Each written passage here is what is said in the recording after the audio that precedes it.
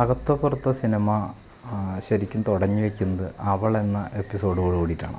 അവൾ ശരിയായ രീതിയിൽ നമ്മൾ ഉദ്ദേശിക്കുന്ന രീതിയിൽ ഷൂട്ട് ചെയ്തെടുക്കാൻ പറ്റുമെങ്കിൽ മാത്രമാണ് തുടർന്നുള്ള എപ്പിസോഡുകൾ ഷൂട്ട് ചെയ്യാമെന്ന് വിചാരിക്കുന്നത്. അതിലൊരു ഡൗട്ടുണ്ടായിരുന്നു. ഒന്നാമതൊരു സ്ത്രീ കേന്ദ്ര കഥാപാത്രമായിട്ട് വരുന്നു. അവരുടെ പെർഫോമൻസിനെ ബേസ് ചെയ്തിട്ടാണ് ആ സിനിമ നിൽക്കുക. പിന്നെ ഒരു സ്ത്രീപക്ഷത്ത് നിന്നുകൊണ്ട് അത് പറയുകയും വേണം.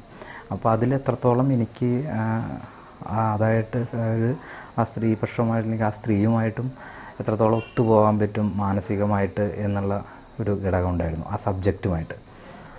അപ്പോൾ ഞാനത് അതിനു വേണ്ടിയിട്ട് ആ റോള് ചെയ്യാനുള്ള ആൾ എന്നുള്ള രീതിയിൽ നിരവധി ആളുകളെ നമ്മൾ മനസ്സിൽ വിചാരിക്കുകയും ശ്രമിക്കുകയും ചെയ്തിട്ടുണ്ട്. പക്ഷേ അതൊന്നും ഒത്തുപോവാതെ അതിങ്ങനെ നീണ്ടു പോവുകയായിരുന്നു.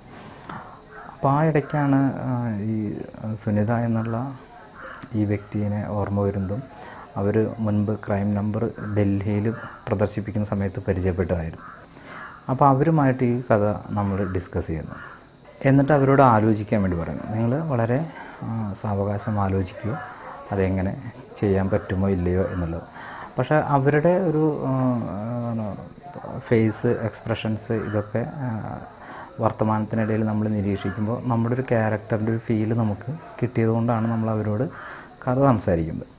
പിന്നീട് അവരത് ചെയ്യാമെന്ന് സമ്മതിക്കുകയും അതിനുശേഷം എനിക്കപ്പോഴും ഒരു ഡൗട്ടുണ്ടായിരുന്നു. അവരത് ചെയ്താൽ ശരിയാവും, എത്രത്തോളം ശരിയാവും, അവരതിനു മുമ്പ് പെർഫോം ചെയ്തൊന്നും നമ്മൾ കണ്ടിട്ടില്ല.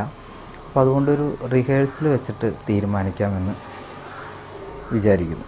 അങ്ങനെ അവരോട് നമ്മൾ റിഹേഴ്സലിന് വരാൻ ആവശ്യപ്പെടുന്നു. അങ്ങനെ റിഹേഴ്സലിന് വേണ്ടിയിട്ട് അവർ ഡൽഹിയിൽ നിന്ന് ഇവിടെ വന്ന്. അപ്പോൾ റിഹേഴ്സൽ നമ്മൾ നടത്തുന്ന ഗോപാലൻ മാഷുടെ വീട്ടിൽ വെച്ചിട്ടാണ്.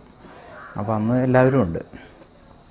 സുനിതയുണ്ട്, സാദിഖുണ്ട്, അച്യുതാനന്ദുണ്ട്, സന്തോഷ്, വിനോദ്, നമ്മുടെ ഗ്യാങ് എല്ലാവരും ഉണ്ട്. അപ്പോൾ അവിടെ എത്തിയ വഴിക്ക് അപ്പോൾ അവർ കഥ ഒന്നുകൂടി കേൾക്കണമെന്ന് പറഞ്ഞു.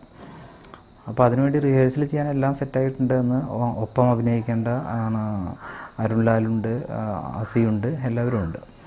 പക്ഷേ അപ്പോൾ കഥ ഒന്നുകൂടി കേൾക്കണം എന്ന് പറഞ്ഞപ്പോൾ ഞാൻ വീണ്ടും അവരോട് കഥ പറയുന്നു. കഥ ഞാൻ കണ്ണടച്ചിരുന്ന് ഇങ്ങനെ കഥ പറഞ്ഞു കഴിഞ്ഞ് കണ്ണു തുറന്ന് നോക്കുമ്പോൾ അവരിരുന്ന് കരയുകയാണ്. കണ്ണിൽ നിന്ന് നിറയെ വെള്ളം വരുന്നുണ്ട്, അവർക്ക് സംസാരിക്കാൻ കഴിയുന്നില്ല. അപ്പോൾ നമ്മൾ കുറച്ച് നേരം എല്ലാവരും നിശബ്ദരായിട്ടിരിക്കുന്നു.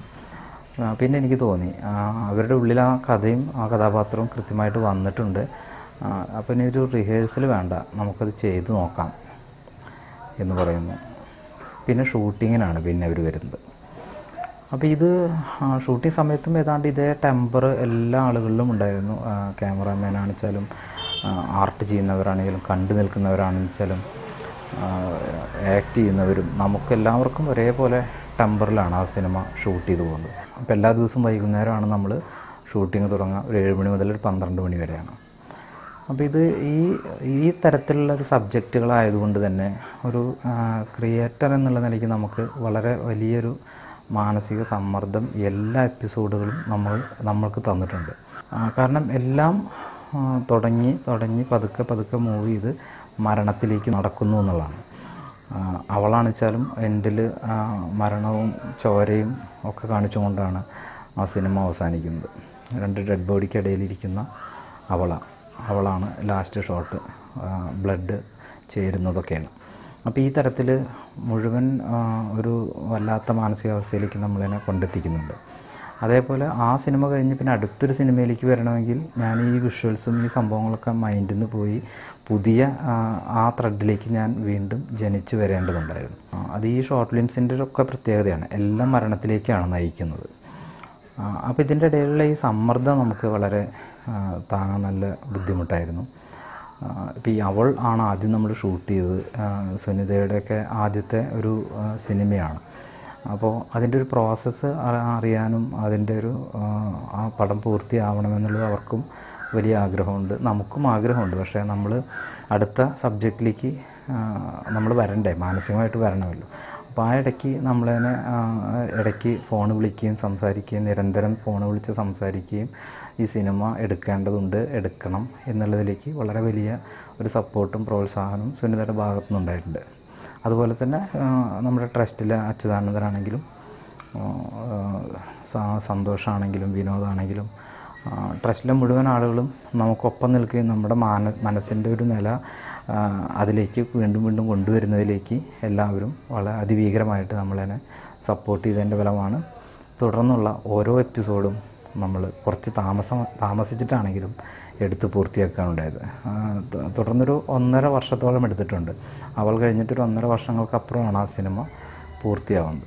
മാനസികമായിട്ടുള്ള സമ്മർദ്ദം, ആ സബ്ജക്റ്റിലുള്ള സമ്മർദ്ദം ഷൂട്ടിംഗ് ലൊക്കേഷനിലും ഉണ്ടായിരുന്നു, എല്ലാ ആളുകളിലും ഉണ്ടായിരുന്നു എന്നുള്ളതാണ്. അതോടൊപ്പം അത് നമ്മുടെ ട്രസ്റ്റിൻ്റെ പുതിയ സിനിമയിലേക്കുള്ള ഒരു തുടക്കവുമായിരുന്നു അവൾ എന്നുള്ള ആ ഒരു എപ്പിസോഡ്.